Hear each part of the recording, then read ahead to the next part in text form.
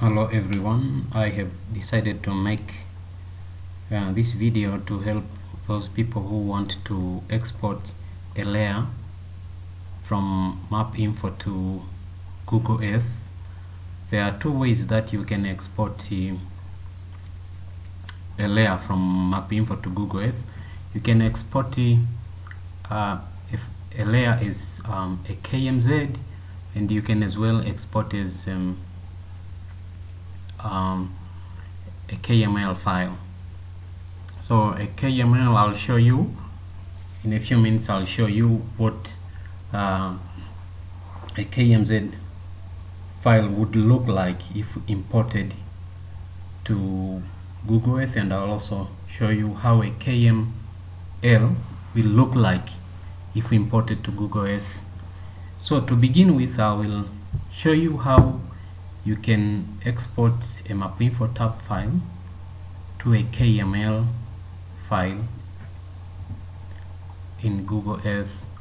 So to do so, you need to go to Tools. You have to enable a Google Earth utility, which is found under Tools. You go Tools, Tools Manager.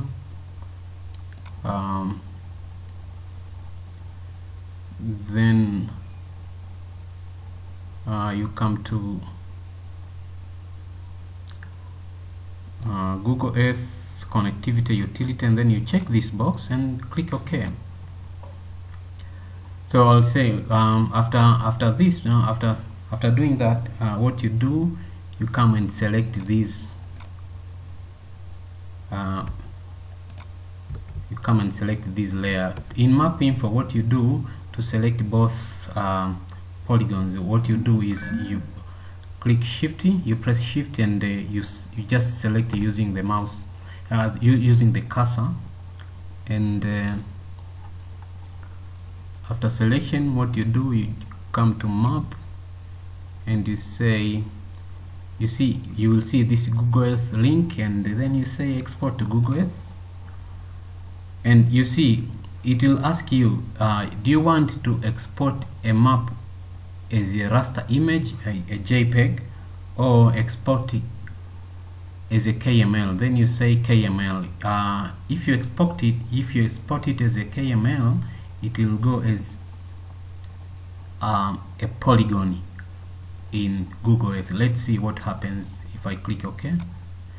The other thing that MapInfo gives you as option is to name the layers like the way it is here. You see it is this polygon is named Kishiri, and this one is called Chumbati. So if you leave it like this, then it will just say that the layer are MapInfo saved the object. But if you come here and you specify what the name of the polygon should be, and then you can change this and say size, or you leave it as a name if you want the names to appear, and you select where you want to save your file. For my case, I will save it in my computer, local disk D,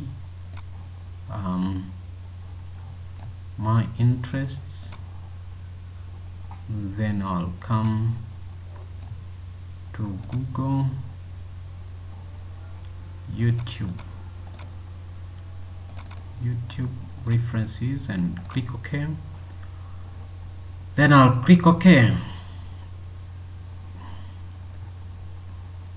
You can as well put here the name of the file, saying let's say these polygons, you say boundaries of villages, and then you click OK.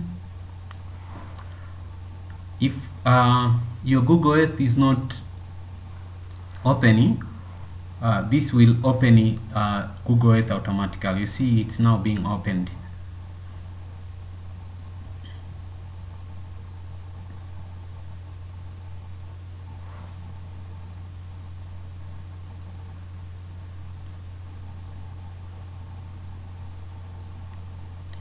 I'll just close out of this one. Let's close out of this one.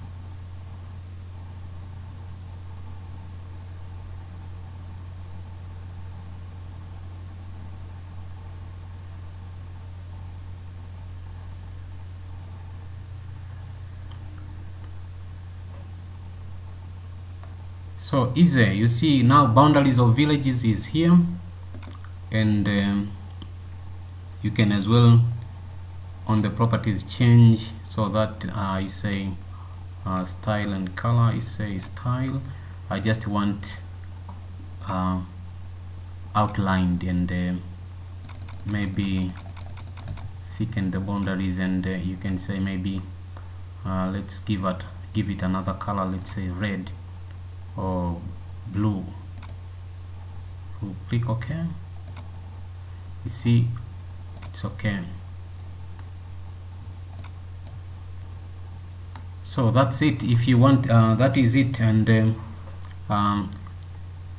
this means this file is already saved in your in the directory that you wrote when you were exporting this file.